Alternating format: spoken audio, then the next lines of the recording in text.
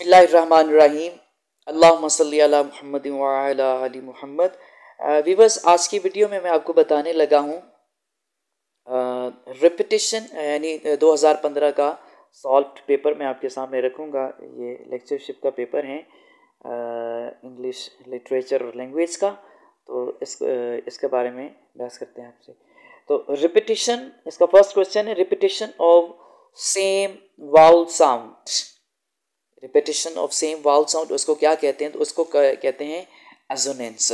Assonance कहते हैं, यानी repetition of same vowel sound. मसलन मैं आपको एक मिसाल दे देता हूँ। सैली sales sea shells beside the सी। इसमें अगर आप गौर करें तो ई, शॉर्ट ई और लॉन्ग ई जो साउंड है, वाउल साउंड है, वो बार बार रिपीट हो रहे हैं। Question number 2, The poet who used extensive alliteration is, यानी वो शायर जिसने बहुत ज़्यादा alliteration का इस्तेमाल किया, वो कौन सा है? तो वो कीट्स है। तो जॉन कीट्स ने बहुत ज़्यादा alliteration का इस्तेमाल किया है। तो व्यूअर्स, आपको समझना होगा कि alliteration क्या है। तो इसके लिए क्वेश्चन ये भी बन सकता है कि व्हाट इज़ alliteration। तो alliteration के बारे में मैं आपको बता देता हूँ कि repetition of identical initial consonant sound, उनको हम कहते हैं ये एलिट्रेशन है। यानी जो शुरू में आने वाली सेम कॉन्सोनेंट साउंड्स होती हैं, यानी एक जैसी शुरू में जो आवाज़ें होती हैं कॉन्सोनेंट्स, उसको हम कहते हैं ये एलिट्रेशन है। तो मिसाल दोबारा से वही दूंगा, सैली sales sea shells beside the सी। इसमें अगर आप देखें तो एस जो है, एस साउंड बार बार रिपीट हो रही है। ये इसका क्वेश्चन मिसिंग है। तो इसका क्वेश्चन मैं आपसे बोल दूंगा तीसरे का, वदरिंग हाइट्स किसने लिखी हैं? वदरिंग हाइट्स रिटन बाय, तो इसका जवाब है एमिली ब्रॉन्टे। क्वेश्चन नंबर 4 है the poem Byzantium is written about. Byzantium जो पोइम है ये किसके बारे में है? बाइजेंटियम एक इमेजिनरी सिटी यानी एक तखयलाती शहर के बारे में लिखी गई है। Karl Sandberg born at Illinois में ये पैदा हुआ था, और ये इलिनॉइस एक अमेरिका की रियासत में एक जगह है जिसका नाम इलिनॉइस है। उसमें कैरल सैंडबर्ग पैदा हुआ। तो टी.एस. इलियट वॉस, ये टी.एस. इलियट कौन था? ये अमेरिकन बाय बर्थ और ब्रिटिश फ्रॉम 1927। तो इसके बारे में मैं आपको थोड़ा सा तफसील से बता देता हूँ। ये टी.एस. इलियट जो है ये 26 सितंबर 1888 में ये पैदा हुआ था। ये एक बहुत अच्छा essayist, publisher, playwright, literary and social critic है।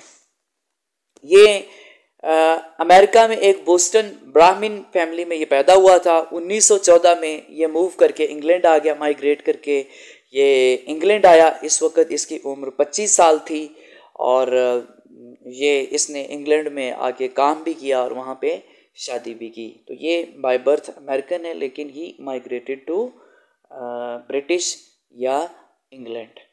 तो नेक्स्ट क्वेश्चन है Westland of Elliot is dedicated to. Westland of Elliot इसने किसके लिए लिखी है? इसने किसको डेडिकेट की है? तो इसने एजरा पाउंड को डेडिकेट की है। Question number 8 is Shakespeare acted in one of place of Ben Jonson. इसने बेन जॉनसन के एक प्ले में किरदार अदा किया था, यानी एक्टर के तौर पे इसने अपना रोल प्ले किया था। Elizabeth swell born in England. Elizabeth swell England में पैदा हुई थी। Question number 10 is linguistics is combination of two words. ये दो अल्फाज का कम्बिनेशन है जो लिंग्विस्टिक्स है।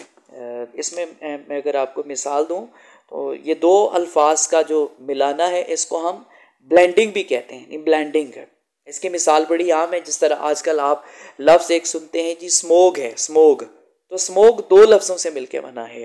जिस तरह स्मोक यानी स्मोक प्लस फोक से ये एक नया लफ्ज़ बना है स्मोक। इसको ब्लेंडिंग ऑफ टू वर्ड्स कहते हैं। तो ये लिंग्विस्टिक्स जो है ये भी कम्बिनेशन ऑफ टू वर्ड्स, यानी ये दो अल्फाज का मजमुआ है। अगर हम लिंग्विस्टिक्स की बात करें तो व्हाट इज़ लिंग्विस्टिक्स? लिंग्विस्टिक्स क्या है? तो viewers linguistics is the scientific study of language, किसी भी जुबान की साइंसी बुनियादों पर स्टडी करना, पढ़ना, उसको समझना, उसको लिंग्विस्टिक्स कहते हैं। Question number 11 is sound produced with obstruction of air, यानी आवाज, साउंड आवाज पैदा होती है ऑब्स्ट्रक्शन ऑफ एयर, आवाज हवा की रुकावट से, उसको हम बोलते हैं कॉन्सोनेंट। और इसको मैं अगर समझाऊं तो ये है कि जिस तरह हम लफ्ज बोलते हैं फी, तो हमारी आवाज जो है वो लिप्स की वजह से रुक जाती है, बाहर आने से पहले रुक जाती है। जिस तरह हम बोलते हैं आ, तो आवाज हमारी किसी जगह नहीं रुकी, आ, ई, आए अगर हम बोलते तो हमारी आवाज़ नहीं रुकती। तो ये वाउल्स हैं जहाँ ऑब्स्ट्रक्शन ऑफ एयर नहीं होती, वो वाउल साउंड्स होती हैं। जहाँ पे ऑब्स्ट्रक्शन ऑफ एयर होती है, यानी मुंह में आपके या लिप्स की वजह से, ज़ुबान की वजह से आपकी जो अंदर से आने वाली हवा है वो रुक जाती है, तो उसको हम कहते हैं कॉन्सोनेंट। आगे सिमेंटिक क्या है? सिमेंटिक्स मीनिंग्स, तो ये स्टडी ऑफ मीनिंग्स को कहते हैं सिमेंटिक्स। असल में semantic is the branch of linguistics, ये एक लिंग्विस्टिक्स की ब्रांच है जिसका ताल्लुक अल्फाज के साथ होता है, अल्फाज के मीनिंग्स के साथ जिसका ताल्लुक होता है उसको हम कहते हैं ये सिमेंटिक्स हैं। तो नेक्स्ट क्वेश्चन 13 है, word language consist of 2 Latin words, ये जो लैंग्वेज का लफ्ज़ है ये 2 लातीनी अल्फाज से मिलकर बना है। 14 है, सिमन is character in one of Golding novels, Golding के एक नॉवेल्स में सिमन जो है वो किरदार है। एवरी मैन 15 है, every man in his humour written by Ben Jonson, Ben Jonson ने लिखा है every man in his humour. Question number 16 is care taker written by Pinter, care taker जो है ये पिंटर ने लिखी है। Waiting for गोडेट्स original language, waiting for गोडेट की जो असली ज़ुबान है, यानी जो इब्तदाई ज़ुबान है, जो ओरिजिनल लैंग्वेज है वो कौन सी? वो फ्रेंच है। अब जो व्यूअर्स अब आजकल जो हम पढ़ते हैं वेटिंग फॉर गोडेट वो हम इंग्लिश में पढ़ते हैं। तो स्ट्रीम ऑफ कॉन्शियस किसने लिखी है? ये वर्जीनिया वुल्फ ने लिखी है। मूव करते हैं क्वेश्चन नंबर 19 की तरफ। सेजेनस is a satirical tragedy by Ben Jonson, Ben Jonson ने जो ट्रेजेडी लिखी है उसका नाम है सेजेनस। आगे है व्यूअर्स यूनिफाइड सेंसिबिलिटी, तो आगे डन इसका जवाब लिखा। तो यूनिफाइड सेंसिबिलिटी के बारे में मैं आपको पहले बता दूं कि यूनिफाइड सेंसिबिलिटी है क्या। तो यूनिफाइड सेंसिबिलिटी कहते हैं कहा जाता है कि ये मुमकिन ही नहीं कि आप बगैर फीलिंग्स के कुछ सोच सकें, यानी आप बगैर फीलिंग्स के कुछ नहीं सोच सकते, और आप बगैर फील किए हुए भी और बगैर सोचे कुछ फील नहीं कर सकते।